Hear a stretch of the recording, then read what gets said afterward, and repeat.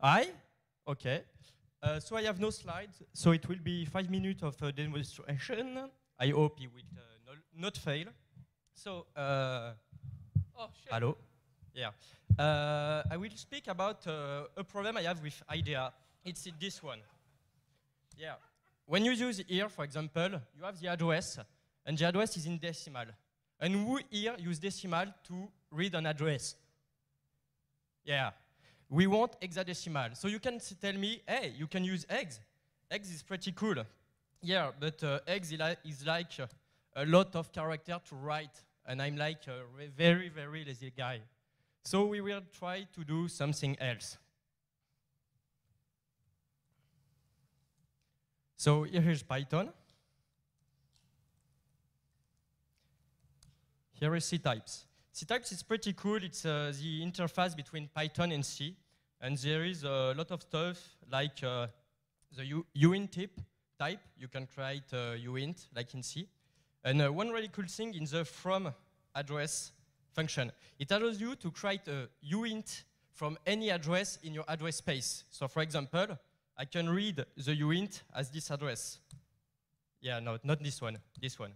Yeah, of course, it failed, it's like false. So we have the ability to read in our address space any address. So what can we do with that? We can try to find a good address to read. One of them, for example, will be the address of one of the Python object. But how do we get the address of one Python object? The documentation tells us, not this.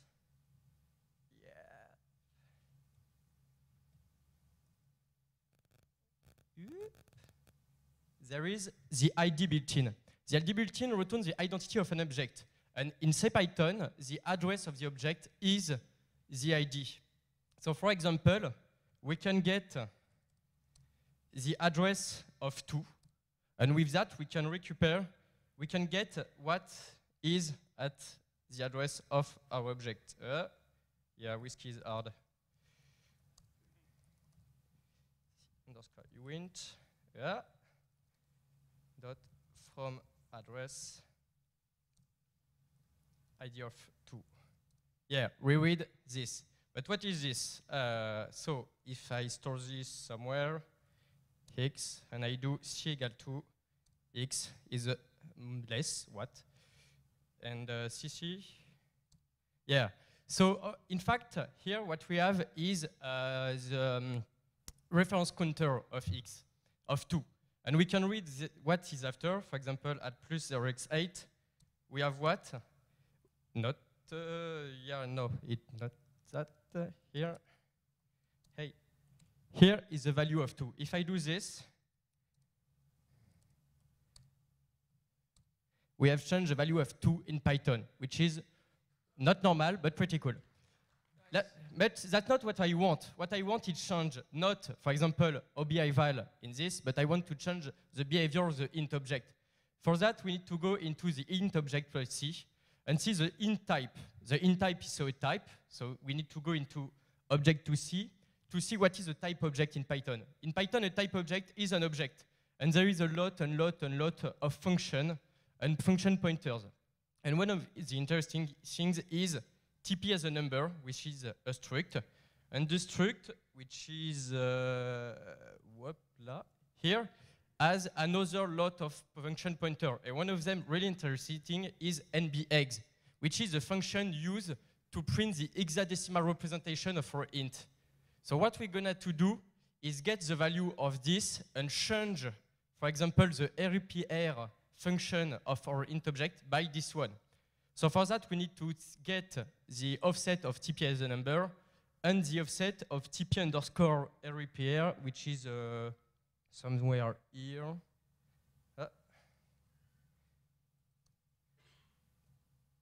Which is just here. So we need to take those offset and get the address of the type int. So it's very easy, huh? ID of int, and here we go. So what we need to do next is get here the ID of the type we want to modify, do some magic to get as a number. From as a number, you get 2 eggs. Yeah, I really want to finish. Okay.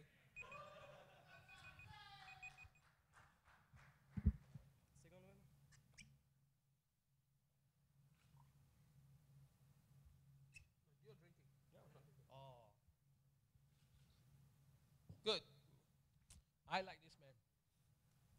All right, your timing starts now. Perfect. So we have the 2x address, which is the address of the function that take a int and print the hexadecimal representation.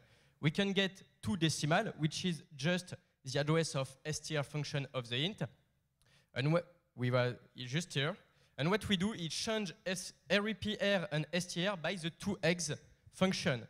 And to save it, we can put at the address of 2x the address of 2dec.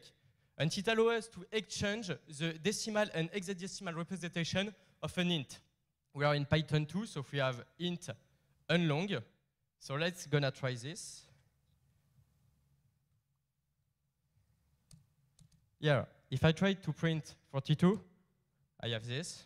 And if I try to print my current address, I have my current address in hexadecimal. And I don't have to use the hex anymore, and I gain 5 characters per line, and I'm happy. That's all. Okay. Well, you have 4 minutes. You have 4 more minutes. Anybody has questions, or do you want to keep going? Do you know how hard it is to have native execution in Python? It's like the most easy things in the board. You have C types. In C types, you have C func types. Oh, it's not. It's begin to be hard. Nope. Nope. Nope. I will try it.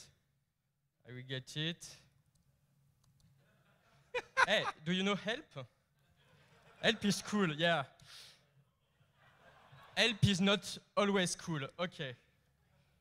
How much time do I have? Yeah, so getting the, hey, I know, win func type. Yeah, I know Windows more than C. So what you need to give it is, for example, the return value of your function. So for example, a uint. And after, if you need some parameters, it returns you a sec for, yeah, no, because you don't want to change 2 by 12 when you're doing this, of course. It will be too easy, so Python, import C types. Yeah. I'm not used to whiskey, sorry. So after that, we've got a function that returns a sayUint, and what we give to it is the address we want to call. For example, this address. It returns us a function that we call this address and that expect a sayUint in return. And we have the execution. You don't see it because Python catch the seg fault and return us an error, but we have execution. And it allows you to execute assembly which respect, for example, std call or ccall convention and execute really easy some native code in Python. Yeah, so that's all. Hey, is there a Win types equivalent for like Mac or Linux, or do they only have that class for Windows? They have a function. They have the C-func type. The first one I was trying to type, but I don't remember the exact name. But there is something for CDEC function and also for std call function. Okay, thanks.